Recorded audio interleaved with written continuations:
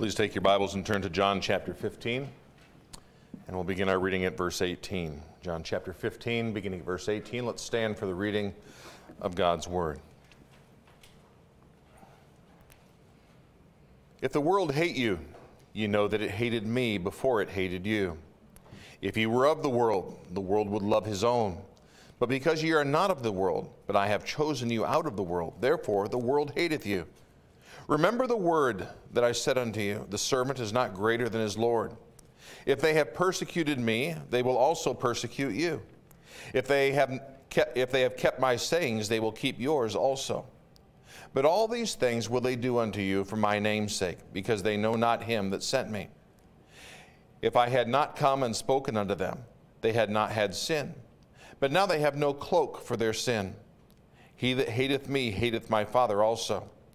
If I had not done among them the works which are done, which none other man did, they had not had sin. But now have they both seen and hated both me and my Father.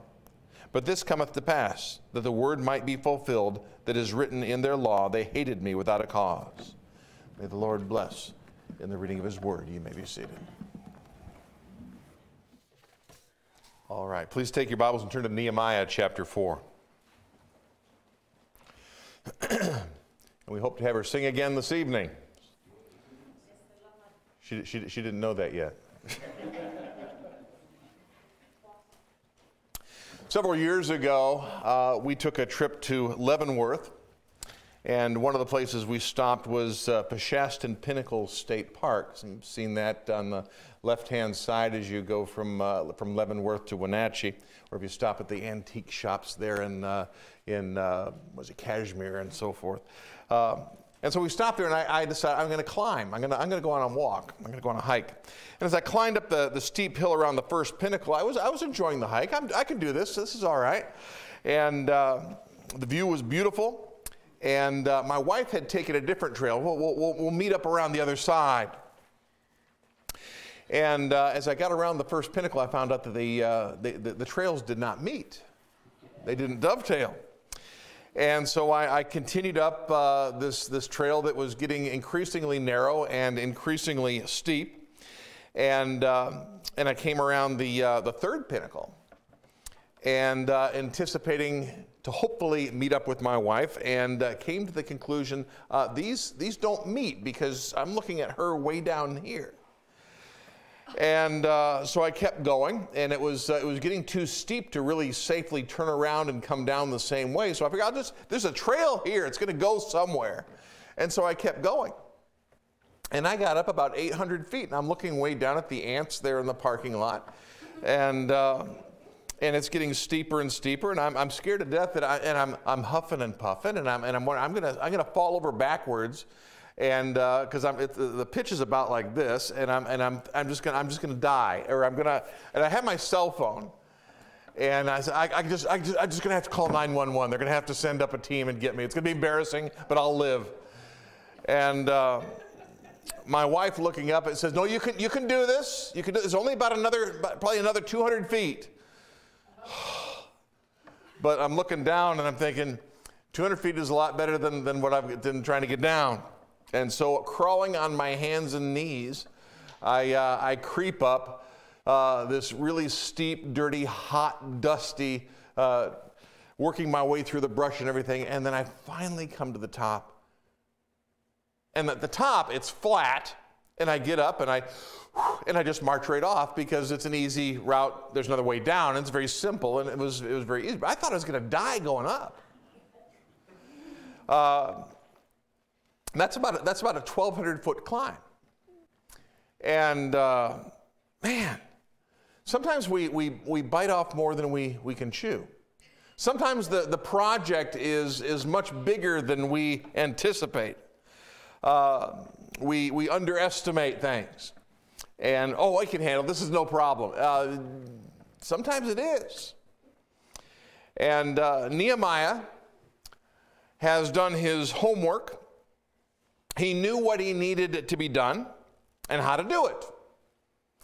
He had the materials, as we saw last week. He had the manpower. All right, we got the material, we got the manpower, we have cleared the red tape hurdles. That's all taken care of. The one thing he couldn't control was opposition. Well, I thought the king had given him all the, yes, but the king is 4 months away if you are going to go complain to him about what's going on.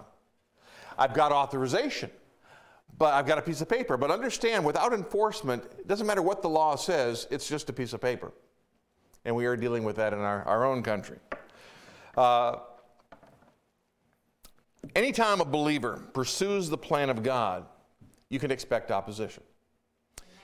And it isn't always where you expect it from. And sometimes you wonder, why in the world are they opposing us? I mean, this is a good thing. And yet there's opposition. There is, folks, we need to remember, there is an enemy. And he is endeavoring to hinder or stop any effort that God would have us to do.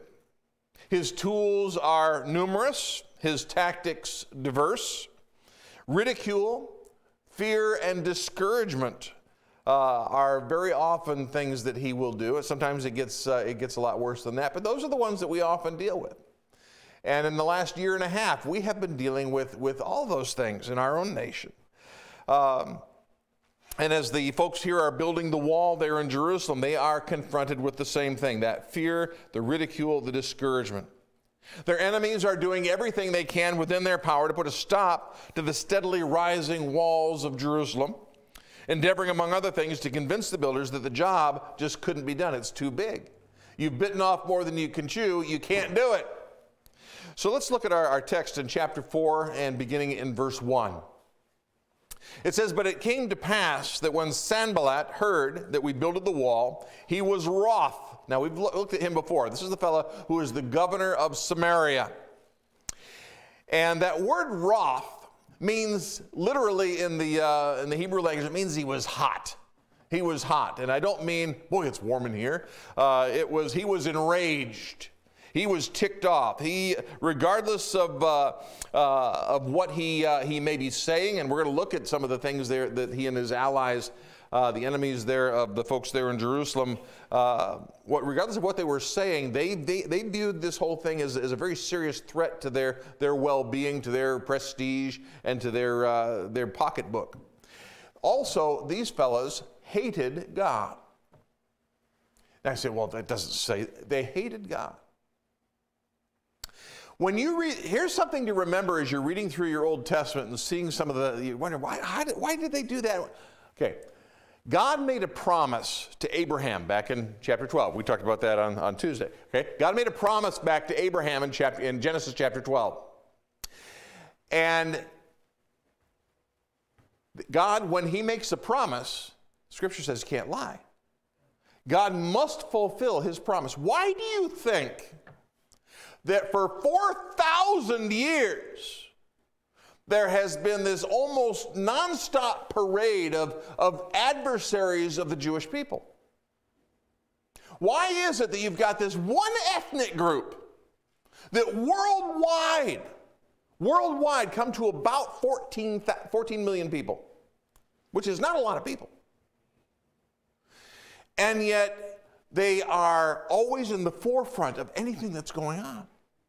They are hated. They are despised. There are hundreds of millions of people in the world today that would love nothing more than the extinction of the Jewish people. Why? Because God made a promise. And if they're extinct, if they don't exist, then God can't keep his word. And so the devil does everything within his means to try to exterminate the Jew. New Testament era. God has redeemed individually different people who make up his church. And the devil hates God's children. And it isn't because we are necessarily doing anything in opposition to him, although we are. It isn't that we are rubbing his fur the wrong way, although we are. It's that he hates us because of who we're related to. that we are God's children. God can't hurt God, or the devil can't hurt God, so he goes after his children. And here in Nehemiah, Sanballat and his allies hate the Jewish people because the Jewish people are God's covenant people there on earth. In John chapter 15, verse 18, we've already read this verse. If the world hate you, you know that it hated me before it hated you. You know, if we just said, well, I'll tell you what, this is just too rough. I'm just going to live like I did before I was saved. I'm just going to go back and try to be under the radar. Yes, if you do that, you will not be pleasing God. If you do that, you will be in disobedience to God. But if you do that, you will also no longer suffer persecution. Those who will live godly will suffer persecution. The scripture says so. This is the natural response, by the way, of the world. They don't realize it, but this is their we should not be surprised that the world hates us. Amen. As a matter of fact, if the world is patting us on the back and saying, we really so much appreciate what you're doing, I need to really evaluate, am I doing this right? All who will live godly in Christ Jesus shall suffer persecution. And if the world does not oppose us, then frankly, we need to maybe reevaluate. Are we really doing what we're supposed to be doing? The world hates us because we are God's children. Now, let's make sure, by the way, the world doesn't hate us because we're obnoxious. Let's make sure that the world does not hate us because we are doing things that are wrong, that we are being hypocritical and so on. Let's make sure the world hates us for the right reasons. Amen. All right? The message of the gospel is offensive to the lost. It's what they need, but it's offensive to the lost. Let's make sure that it is the message and not the messenger. We need to strive to make sure that we, as much as possible, as much as lieth in you, the scripture says, and I love that, as much as lieth in you, because that lets you know that sometimes it's just not possible. As much as lieth in you, live peaceably with all men. And some people just refuse to be lived peaceably with.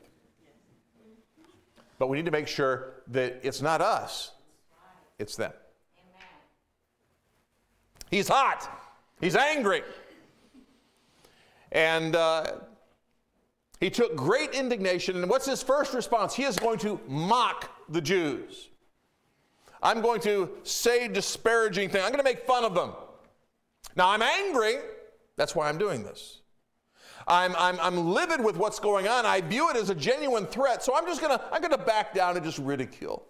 Pretend it's something beneath me, and I'm just going to ridicule and mock them. I'm going to demean them. I'm actually going to do all I can with words and seeking to make the Jews who are working this think little of themselves. You know, it's interesting. Words can, even if there's no truth in them, can have a great impact. Look at verse 2. And he spake before his brethren and the army of Samaria and said, what do these feeble Jews? Will they fortify themselves? Will they sacrifice? Will they make an end in a day? Will they revive the stones out of the heaps of rubbish that are burned? It's not possible. The job's too big. There's not enough workers. They're just not skilled enough. It will take too long. It's just beyond them. It can't be done. Now, understand, he does see this as a real threat. But he's trying to convince the people who are hearing him that it's not really a threat. It's a pathetic effort. And the reality is that it was a true effort. But if you hear the negative, I don't know, maybe he's right. Man, this is an awful mess. And we've been working hard for quite a while. I don't know if we've really, man, I don't know. And if we're hearing the negative all the time, then we're going to want, well, can it be done? Because these guys over here, I mean, they may know. Well, they're lying. They're lying. Understand that the devil's minions lie. It's what they do. It's what they do. And look at verse 3. Now Tobiah, the Ammonite, now he is probably the governor of Ammon, that would be east of Jordan, was with him, and he said, now it's kind of interesting, the devil's minions are all allied with each other in this particular case. Now, very often they're busy fighting each other because they all hate each other, because they hate everybody. But if the devil has a purpose and a plan, he's more than happy to have his people all get together to fight against a common enemy. It's an interesting thing that before Israel came into existence, all right, the modern state of Israel, before that came in existence, all these Arab tribes and all these different people, they were constantly fighting each other. And they still are. When do they get together? When they want to fight Israel. We're going to set aside all of our differences because we all hate these guys more than we hate each other. And that's what's going on here.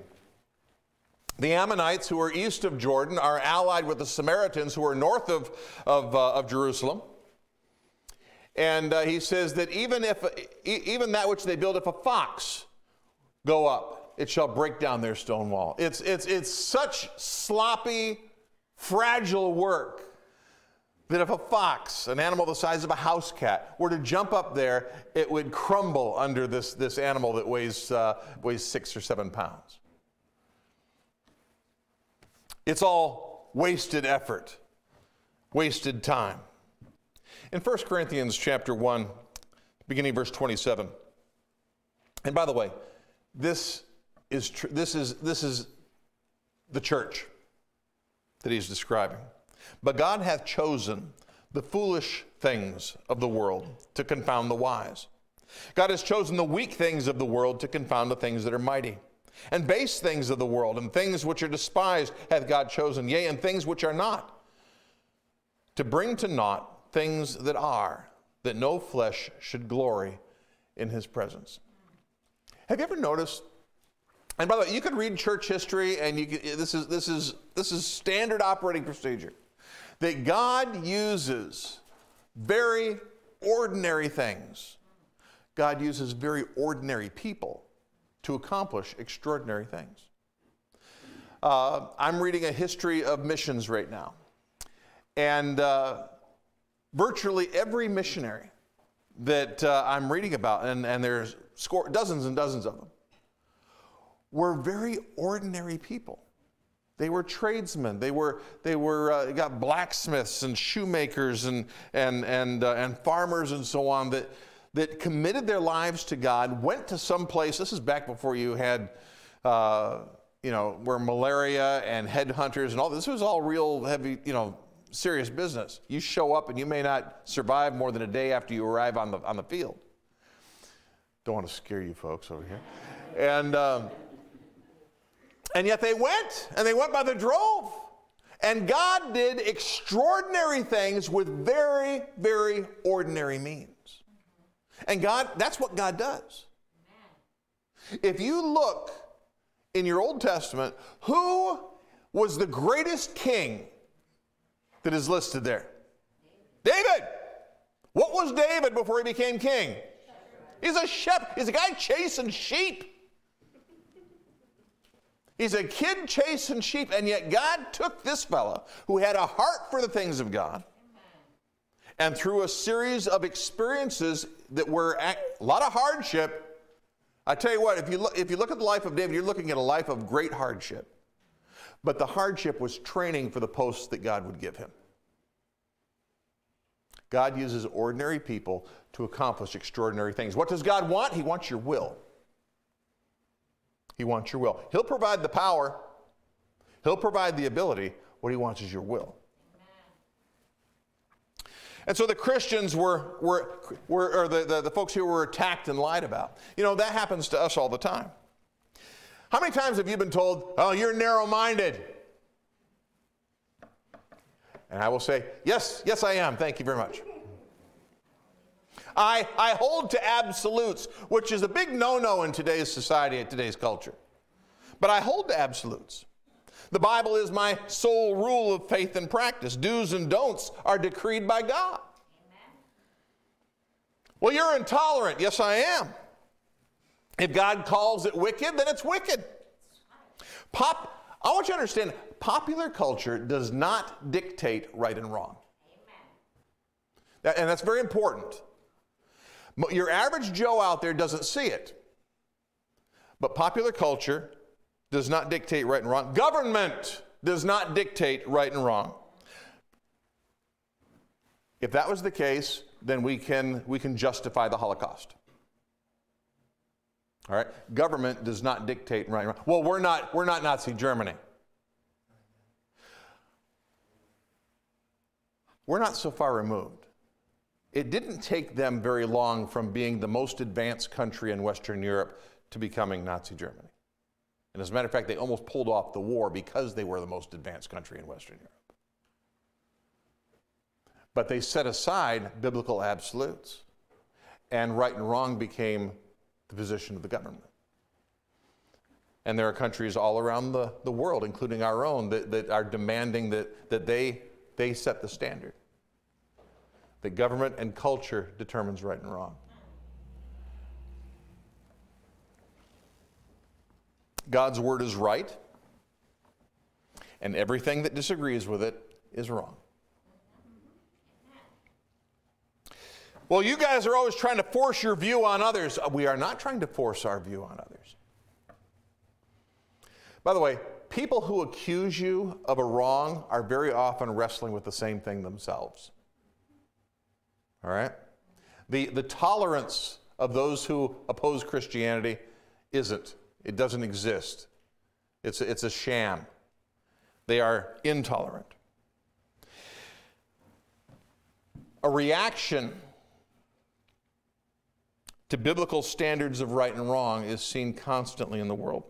Okay, we have abortion in our country. We're starting this, we see this a little bit here and there, euthanasia in the United States. It's prominent in some other places, especially in Western Europe, Netherlands, Belgium.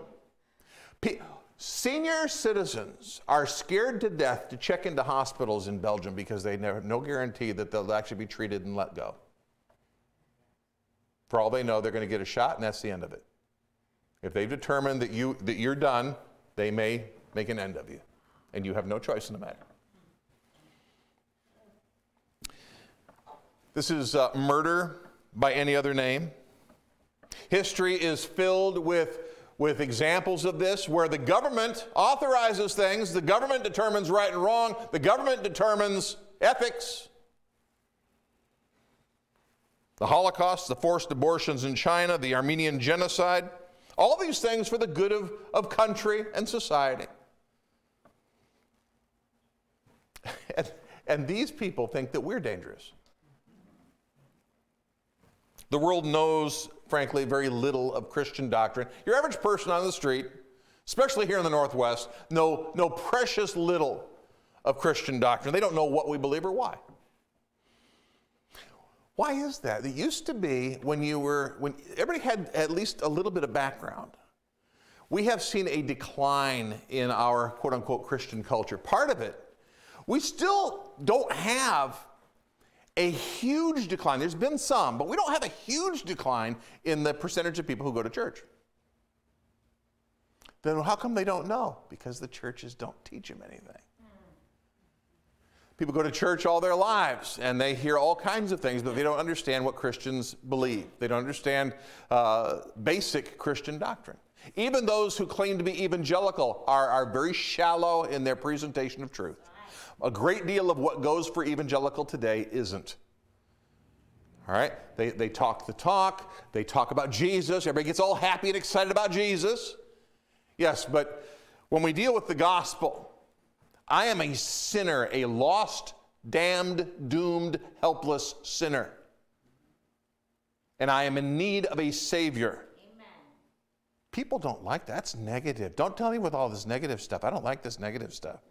Well, then we'll just tell you about all the good stuff about what Jesus is and what he's done for you and all these things that he wants you to be happy, healthy, and wealthy. And if that's all you're preaching, number one, that's not true. But we have bypassed the whole need of the idea of him being the Savior and what we need to be saved from. Amen. There is no gospel there. There is no good news there. It's telling people a lie to make them feel good, but it's a lie. Mm-hmm. And one of these days they'll stand before the judge who offered them salvation, but they weren't told. They weren't told that they were sinners in need of a Savior. Well, I went to church, and I got baptized, and the guy had the Bible, and I went to church every week. Yes, but did you ever hear the gospel? Did you ever hear the gospel? And I dare say that probably 9 out of 10 churches in the United States today are not preaching a straight gospel this morning. And I'm not even preaching on the gospel this morning. I'm preaching on Nehemiah rebuilding a wall.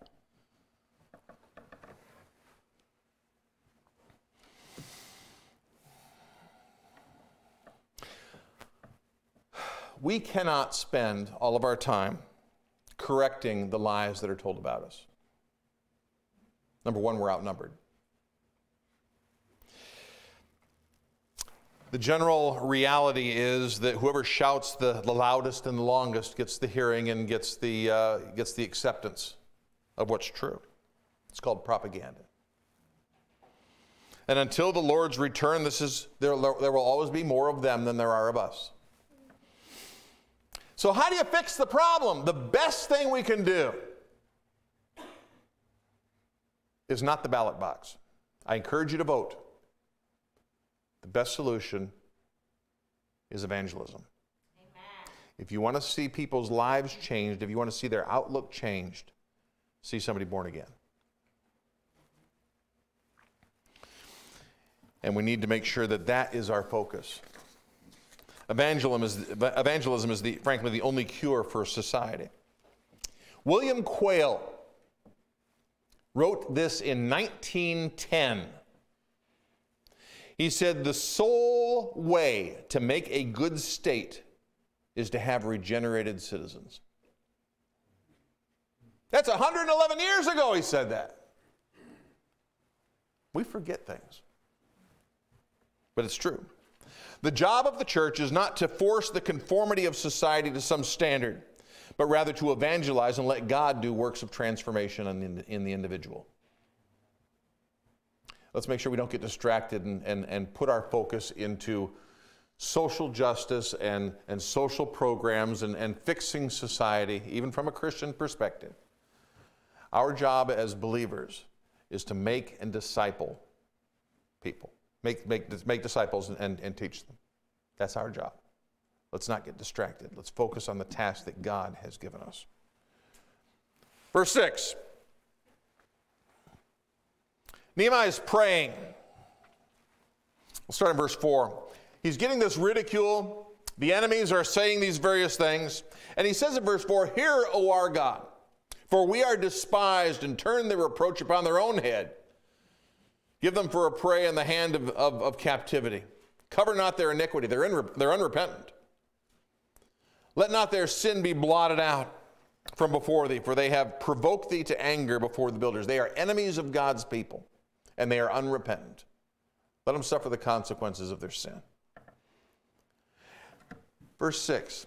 By the way, does Nehemiah stop? Do the people stop? No. Amazingly.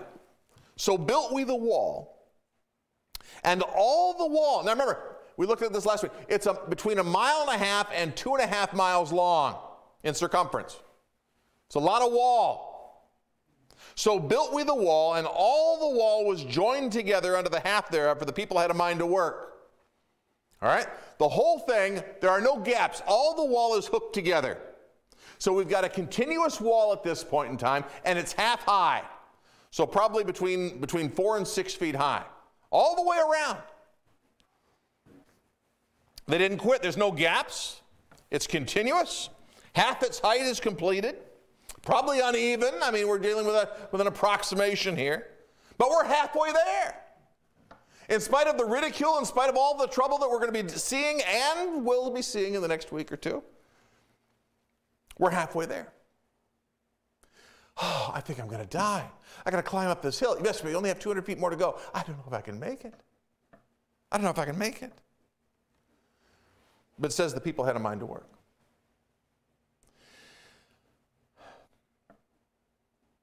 "Sticks and stones may break my bones, but words can never hurt me." Well, that's not entirely true. But I'd rather have the words than the sticks and the stones. great progress was being made in spite of the opposition. Thus far, it's only words. Verse 7 rather. Now, they have tried the propaganda machine. They have thrown out a lot of words there. They're trying to discourage the workers. They're trying to build themselves up in doing that. And it came to pass when Sanballat, okay, remember he's the governor of Samaria to the north, and Tobiah, okay, he's the governor of Ammon to the east, and the Arabians, that's probably with Geshem who was mentioned earlier, and they are to the south. And then it mentions another group here. It says the Ashdodites. Who are the Ashdodites? Okay, the Philistines to the west. The Philistines was a pentopolis. What's a pentopolis? It was a group of 5 cities. You know, we have the Tri-Cities over there east of the mountains. Okay, this is a group of 5 cities. It was a confederacy. And at this point in time, the lead city was the city of Ashdod.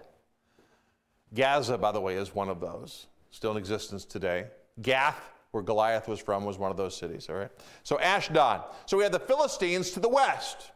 So we have got people to the north, and the east, and the south, and the west. People who, in the past, have not always gotten along with each other, but here they are allied together in opposition to what's happening in between all of them, in the midst of all of them. It says it came to pass when Sanballat and Tobiah and the Arabians and the Ammonites and the Ashdodites heard that the walls of Jerusalem were made up and the breaches began to be stopped. It says they were they're hot again. Oh, they're ticked off. They are enraged. And words have not worked. So we're going to try something else. Verse 8, they conspired, all of them, to come together and fight against Jerusalem to hinder it. Now understand that none of these are independent countries. They are all part of the Persian Empire. They all are supposed to be paying homage to the king of Persia. They all send tax revenue to the king of Persia. They are all governors. This would be like, you know, let's say you're doing something in Colorado, and the governor of Kansas and the governor of Wyoming and the governor of New Mexico and the governor of Utah are going to attack Colorado. Yeah, but you're all part of the United States. Yes, same thing here. But Colorado's a threat to our economy there in New Mexico. They're hurting our economy because they're prosperous. So we need to do something. Yeah, but you guys are all answering. You're not. Yes, but in this day and time, again, it's months to have to report back to the king. So they're scrambling to deal with things locally and put an end to it before any word can get back to Persia. They are dealing with a very strong passion in their hatred, deep-seated hatred, and mounting anger. The rebuilding is actually happening, and we have thus far been unable to stop it. It's happening. The work of God is happening, and we don't like this, and we need to put a stop to it. And so we're actually going to take up arms. We have tried words and so on. We have tried to undermine these folks. We have tried the whole idea of demeaning these folks, and that has not worked. So now we're going to take up arms and go against them. Verse 9. Nevertheless, we, this is Nehemiah speaking, made our prayer unto God and set a watch against them day and night because of them. Now, the conspiracy. There's united opposition. They are historic rivals as well as temporal rivals. They are coordinated by the devil. By the way, the bad guys, the guys who are opposing the work of God, then and now, would probably not knowingly, willingly work for the devil. But that's what they're doing. In our nation today, those who are the most hostile don't even believe there's a devil. And yet they are stooges of Satan and oblivious minions. They are slaves to the devil and don't even know it.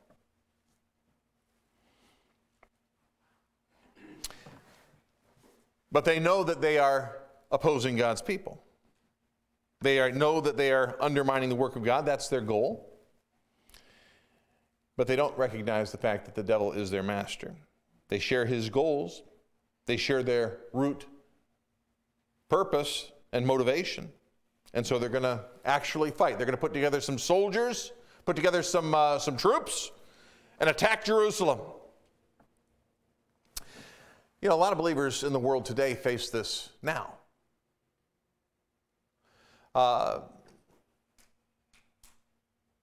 There are nations in Africa. There are a great many nations in the Middle East. There are a few places in Southeast Asia where they face serious governmental opposition. In China, it's interesting that the opposition, the persecution that we read about in Fox's Book of Martyrs and other books of that nature, we think, well, that's all ancient history. There is more persecution today than there has ever been historically. More Christians are slaughtered in these current years than were killed 100 years ago, or 200 years ago, or 300 years ago, or 1,000 years ago.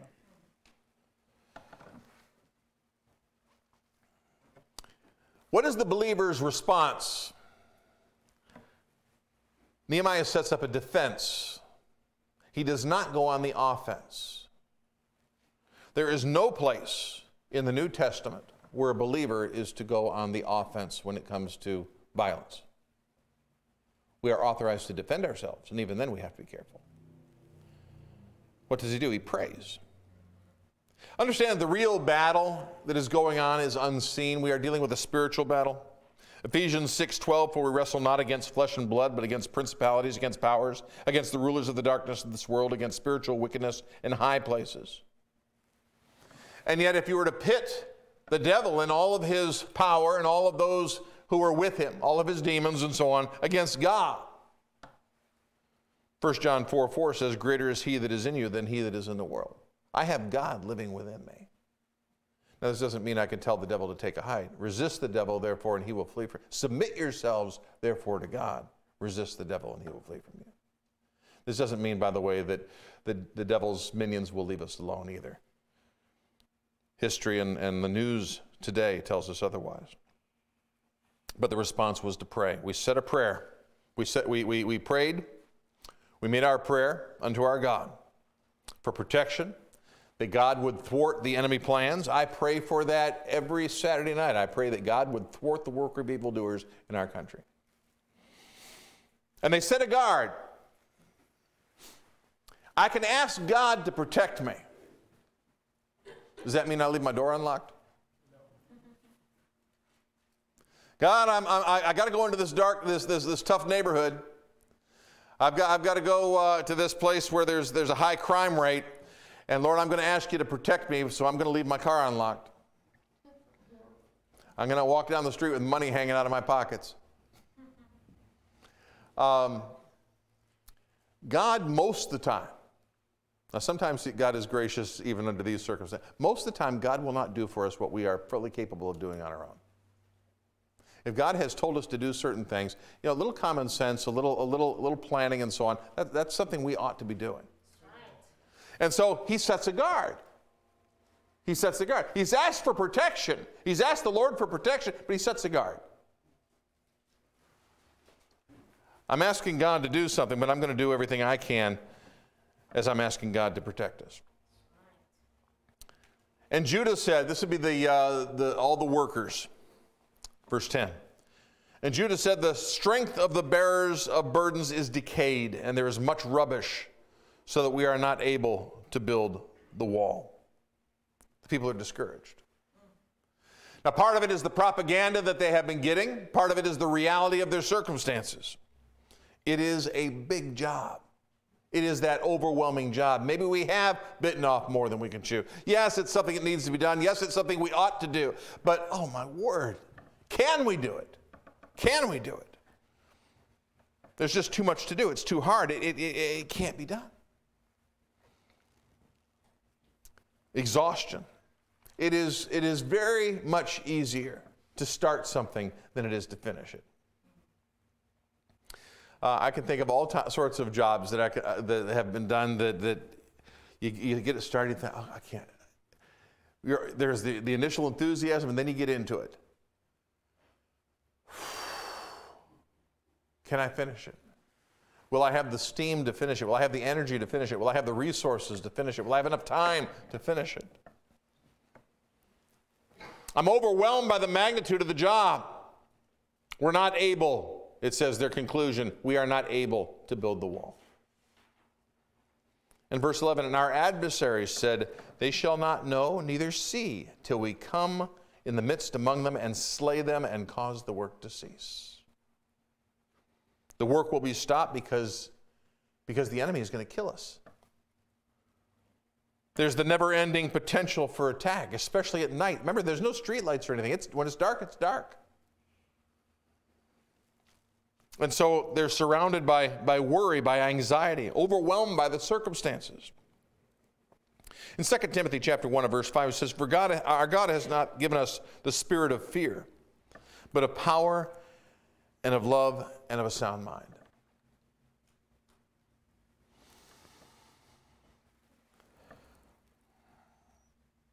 And then it says in 1 John 4:18, but perfect love casteth out fear. And I've shared this before.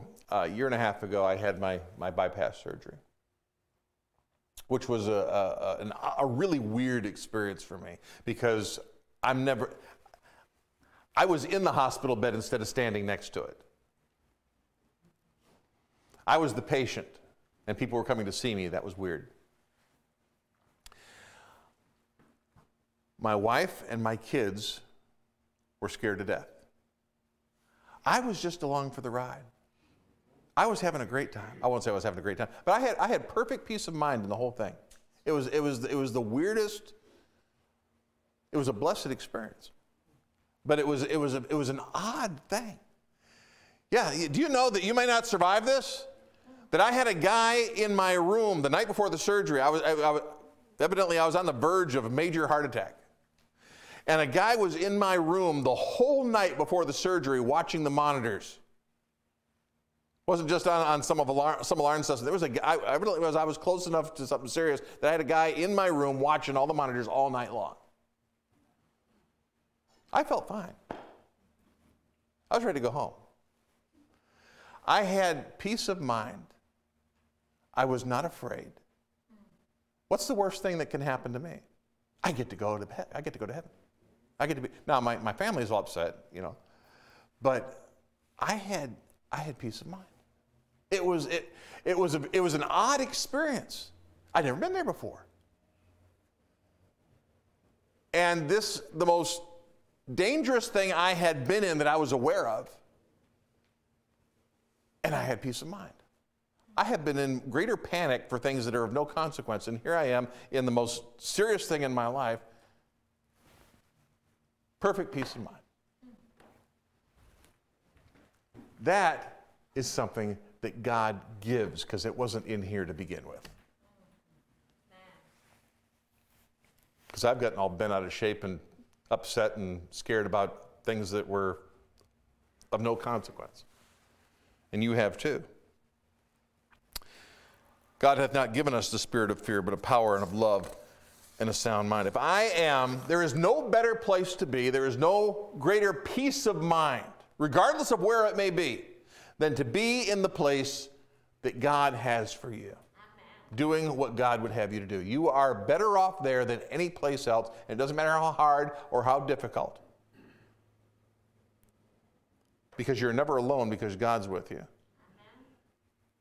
And the best place for you to be, the greatest peace of mind you will ever have, is being exactly where God would have you be, doing what God would have you do. But these folks here building the wall, again, they're hearing it. The propaganda is working. The warnings of the enemies around them.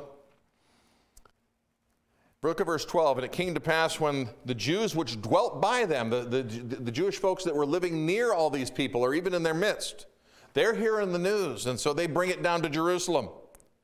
And they said unto us 10 times, from all places whence ye return unto us, they will be upon you. Now, perhaps this was well-intentioned, but it's undermining morale. And so if we leave it at this, now we're going to see how this goes in the next few weeks. But if you leave it at this, it's like, man, this is just, yeah, we started out with so much excitement, so much enthusiasm, and it looked like everything was coming together and everything was going our way, and now we're scared. Now we're tired. Now we're overwhelmed. And now our lives are in danger and we're scared to death.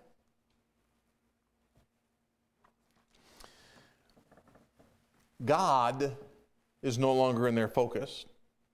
God is too small in their eyes. Recognize the fact that if God wants, we deal with an omnipotent God.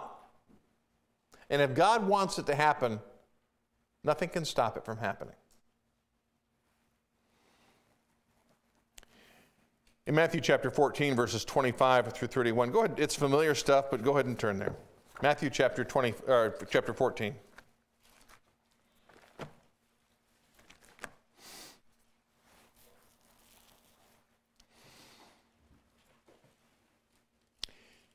Starting in verse 22, it says, "And straightway Jesus constrained his disciples to get into a ship." When we talk about ship, we don't think about a big ship. Think about a really big rowboat. And to go before him unto the other side. So they're going to be rowing across the Sea of Galilee, about 6 to 8 miles, while he sent the multitudes away. And when he had sent the multitudes away, he went up into a mountain apart to pray. And when the evening was come, he was there alone. But the ship was now in the midst of the sea, tossed with the waves, for the wind was contrary. It's very choppy. And in the fourth watch of the night, it's about 3 in the morning, Jesus went unto them walking on the sea. Now again, remember, it's fairly dark. It's quite dark. They're out in the middle of the lake. And now, generally speaking, they did do some fishing at night there, but it's choppy. They wouldn't normally be fishing. They're going to wait for calmer water. So these guys are out there by themselves, probably a mile or more from shore. And they see Jesus walking on the water. And it says in verse 26, when they saw him walking on the sea, they were, I love this, they were troubled. It means that they were scared out of their minds. And the parallel passages, it says, they said it is a spirit. That word spirit there is not the same word that we use for Holy Spirit. It's the word we get our word phantom or the word phantom from. They thought it was a ghost. They're scared out of their minds. They see this spirit walking on the water, and they're out there in the middle of the lake. There's no place to go. They can't escape. They're in a boat, and there's a mile of water all the way around them. There's no place to go. And they cried out in fear, "Ah!" And straightway, immediately, Jesus spake unto them, saying, "Be of good cheer, it is I, be not afraid." And so they calmed down. And Peter answered him and said, "Lord, if it be thou, bid me come out onto the water." Now, already they've calmed down, but Peter, outrageous, impulsive Peter says, "Can I come out there too?" Now, it's choppy. The waves are going up and down. And he said, "Come." And Peter came down out of the boat and walked on the water. He stepped right over the gunwale and off he went. And he's looking at Jesus. It says, "But when he saw the wind boisterous, he was afraid, and he began to sink, and he cried out, 'Lord, save me.'" Now, just a few moments before, he's all enthusiastic. This is exciting. This is I've never done this before, and you never will again either. I'm walking on water. I'm walking to Jesus. He told me to come, and I can do it because Jesus said I could. And then I start looking around and I think, what am I doing? People can't walk on water. And then he begins to sink. You can because the Lord said you could. It's when we get our focus onto the problem around us instead of focusing on the God who can empower us and does empower us to do what we're supposed to be doing that we begin to have trouble. Fear is a problem when we get our eyes off of God.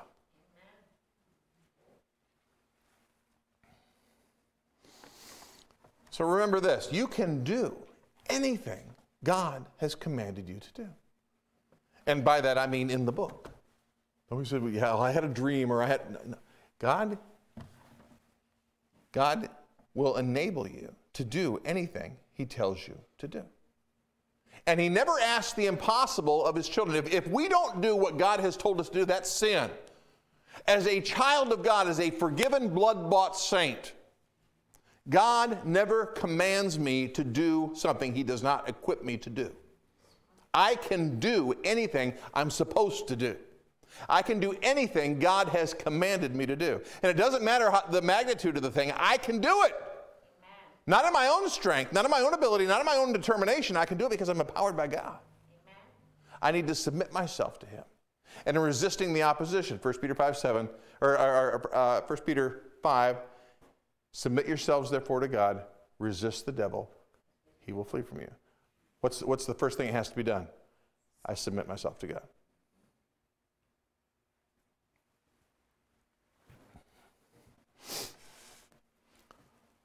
So, as we look at the dilemma that we face in our world today, which is a slightly different version of the dilemma that we faced in the world last year and the year before and the year before and the year before, recognize the fact that we have a job to do, and God has equipped us to do it. God enables us to do it. We are bombarded by the propaganda of the enemy. We are bombarded by the actual, sometimes physical activity of the enemy to oppose us. What are we to do? We are to pray, we are to watch, and we are to work. We don't quit. Don't allow fear and discouragement to keep you from doing and being what you're supposed to do and be. God is greater than the problems you face. Heavenly Father, thank you. We have much to do. Every person in this room has a job to do for you. And yet, we are sometimes overwhelmed by the circumstances that we face. We are overwhelmed by the size of the job. We are overwhelmed sometimes by opposition. And yet, none of these things really should overwhelm us. You are greater than any of the things that we face. It's been said that you and God always make a majority. And so, Father, may we recognize that. You empower us to do and be what we are supposed to do and be. May we never quit. May we never be overwhelmed. And, Father, keep us from discouragement. We pray for Christ's sake. Amen. Let's stand, please.